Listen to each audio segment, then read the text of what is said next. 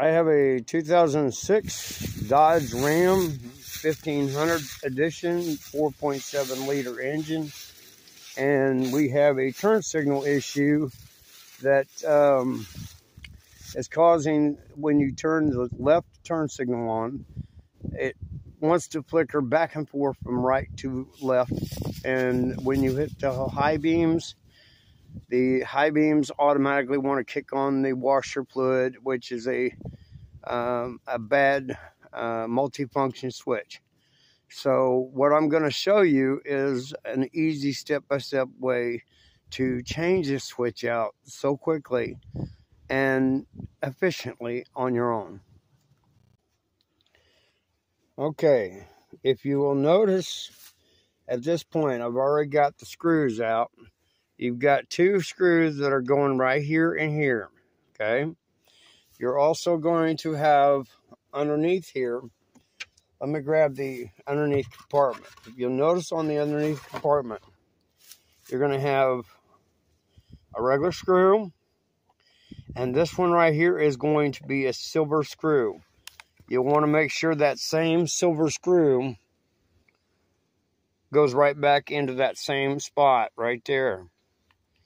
So on the side here, you're also going to have another one here, and then you're going to have one that holds your bracket that tilts your steering.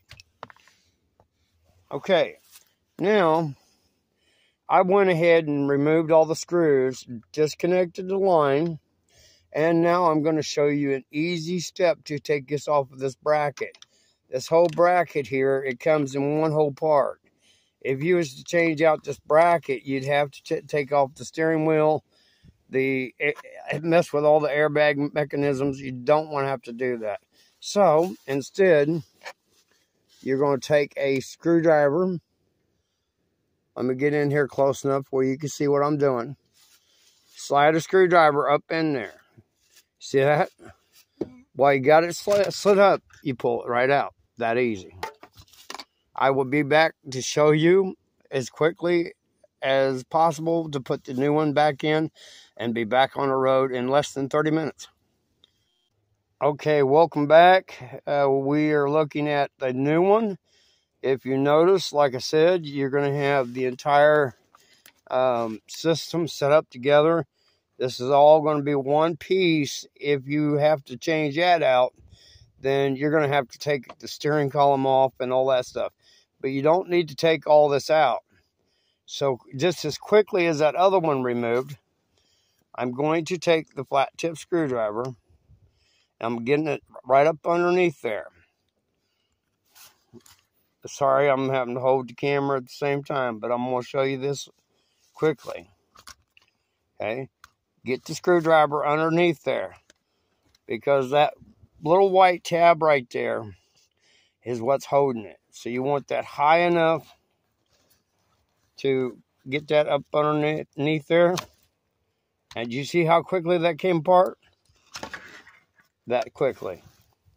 Now, to install it, all you have to do is simply put it in place. Okay. What we're going to do, though, we're going to go ahead and hook up the electrical cord. This is not easy holding the camera at the same time. Just snap that in. Make sure that red lock tab locks.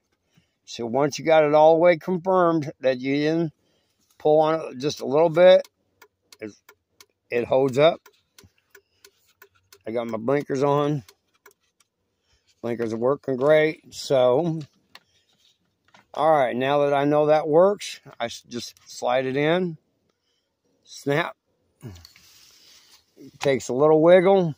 Once you got it wiggled in, you got it locked in, check that tab. Okay? Make sure that white tab is up. Once it's up, you know that you're locked in. Now you just put your screws back together, reassemble your housing, and you're back on the road.